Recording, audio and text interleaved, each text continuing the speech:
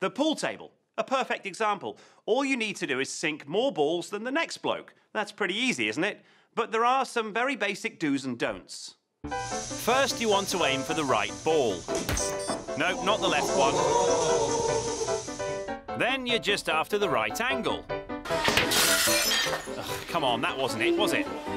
And finally, please do try and stick to the rules. Come on. Yeah, very good, but you're supposed to keep 1 foot on the ground. So how about we give you a shortcut to success that could improve your chances of doing just that. Meet 3-time European pool champion, Rico Diggs.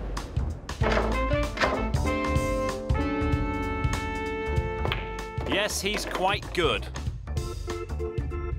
Actually, okay, make that very good. Rico will be trying 2 approaches to the break. Same man, same cue, same table. The only difference will be his technique.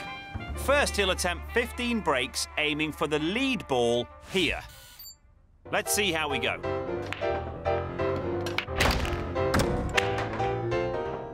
Aiming for the first ball is the instinctive method. But will it lead to more pots? 15 breaks, 8 balls potted. Now, Rico will realign the white ball and attempt 15 breaks, aiming for the second row. Right there, see it?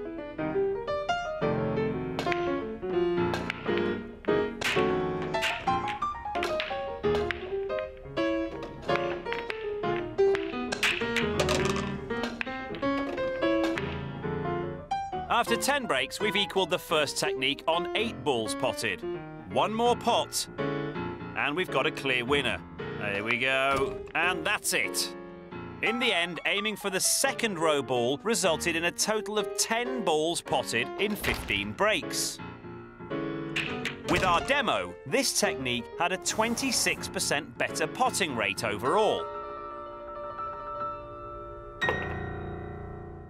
So our shortcut to success is to aim for a second row ball. And the reason that works is down to momentum. As the white ball hits the rack, its momentum is transferred through all the other balls. So there's only a fraction of it driving each ball along its path.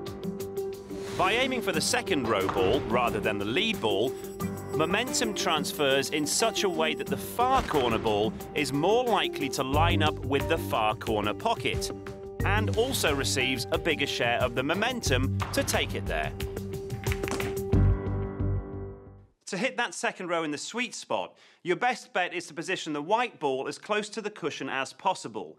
That's the theory in an animation.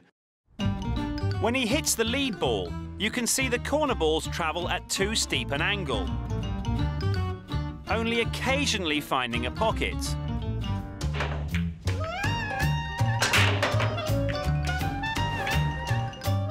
But when hitting a second row ball, momentum steers the corner balls closer towards the corner pockets. So if you want to win in pool, when it comes to the break, don't just go for the first ball you see.